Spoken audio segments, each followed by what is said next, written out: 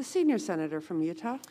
Madam President, as I offer these remarks on the Senate floor today, tensions between Israel and Palestine continue to escalate to levels that we haven't seen in years. Innocent lives have been lost, and hundreds face injuries.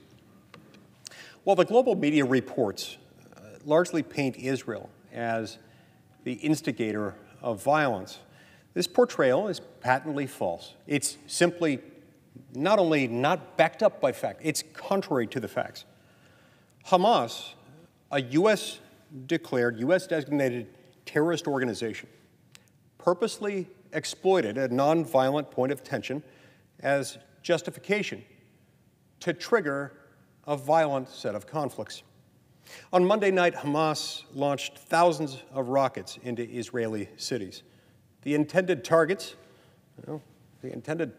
were any Israeli person, civilian or not, residential or commercial. The goal, just to create destruction and terror.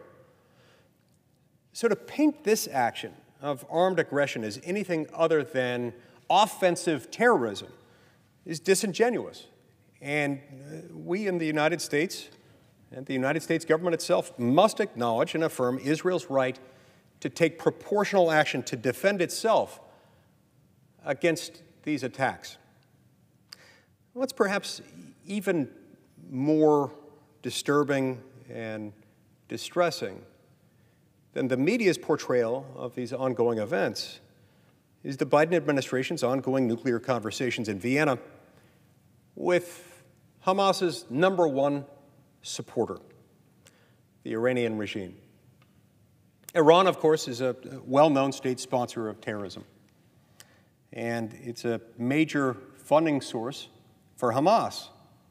And their leaders continue to heap praise on Hamas, specifically for its attacks against Israel. So, Madam President, Israel is undoubtedly our strongest democratic ally in the Middle East. And together, the United States and Israel have made great strides, tremendous strides, historical, unprecedented strides toward peace and stability through the region, through the Abraham Accords. The Biden administration's nuclear talks with Iran, as well as its posture of willingness to concede on sanctions relief to Iran without any meaningful corresponding gains to U.S. security, undermine both the U.S.-Israel relationship and the new partnerships formed by the Abraham Accords. Madam President, we really must stand with our strongest democratic ally in the region. And we need to do that by recognizing Israel's right to self-defense against terrorism. U.S. policy really ought to be geared toward strengthening and not undermining this valued relationship. We certainly undermine that relationship when we legitimize a regime that's funding these very same terrorist activities. I've gotten updates. Some of them are difficult to come by, given that sometimes it's hard to find real-time, accurate facts on what's happening on the ground. In addition to relying on U.S. media, I've relied on media sources from throughout the world. I've also spoken to people familiar with the area, and in some cases, people who have lived or currently live in Israel. My friend Ruth Lieberman, a joint citizen of the United States and of Israel, recently commented, just noting the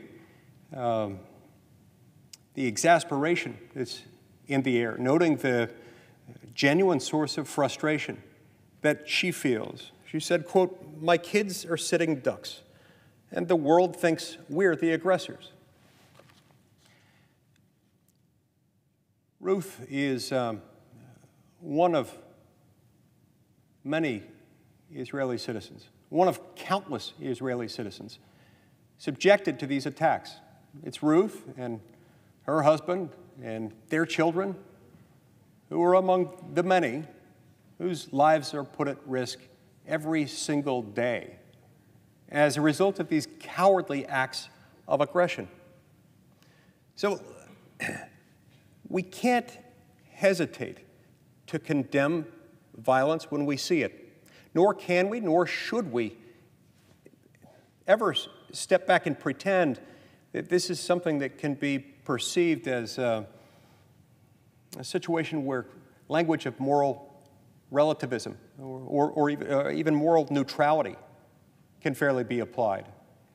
On some days, that would almost be a good day if you could truly look at both sides, if the mainstream media could look at both sides with language of moral equivalence.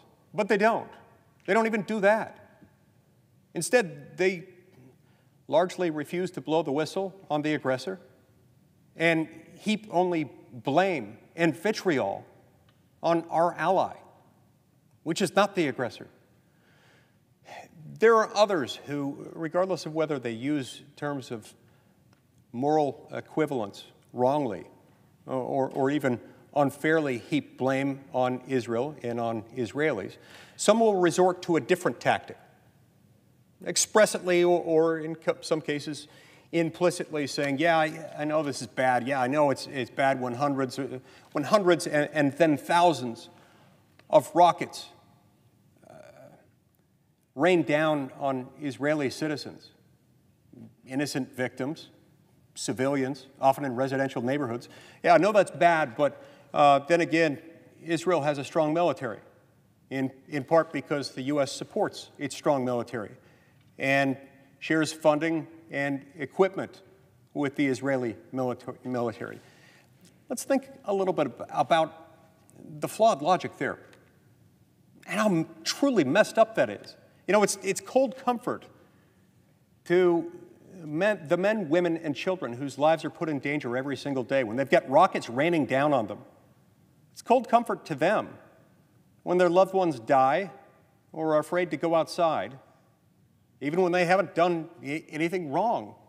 It's cold comfort to them to say, well, at least Israel has a strong military.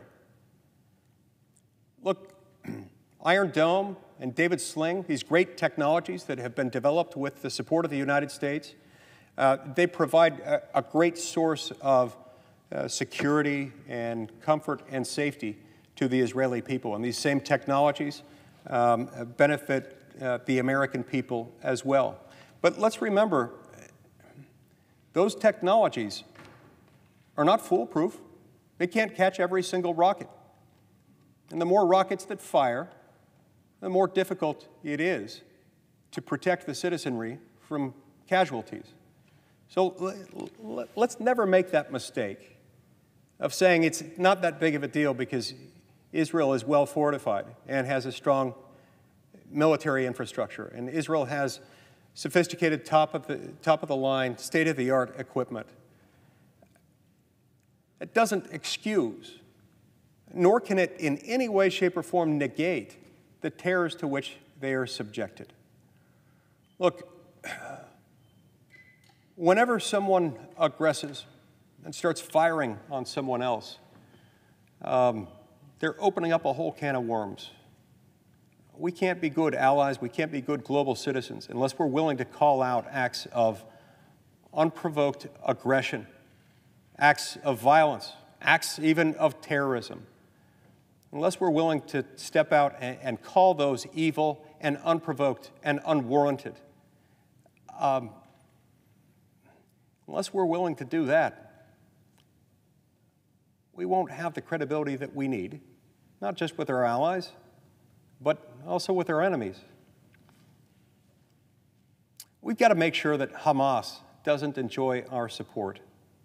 Not directly, not indirectly, not through our acquiescence or otherwise. My thoughts and prayers go out to the people in Israel.